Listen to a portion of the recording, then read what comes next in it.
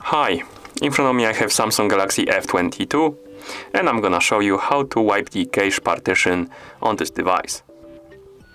First we need to turn off our phone. To do it, simply press the power button, press and hold it. When this menu appears on the screen, select the power off option and then tap on power off again to turn off your phone.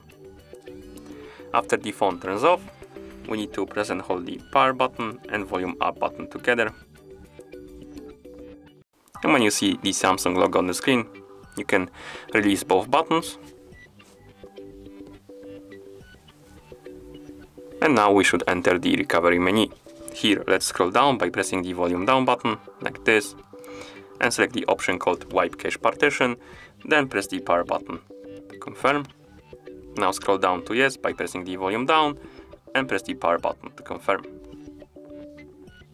And after the wiping of the cache partition is done, make sure that the reboot system now is selected and press the power button to continue.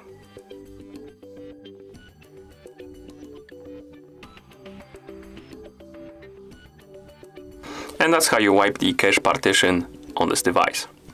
Thank you for watching. If you found this video helpful, please consider subscribing to our channel and leaving the like on the video.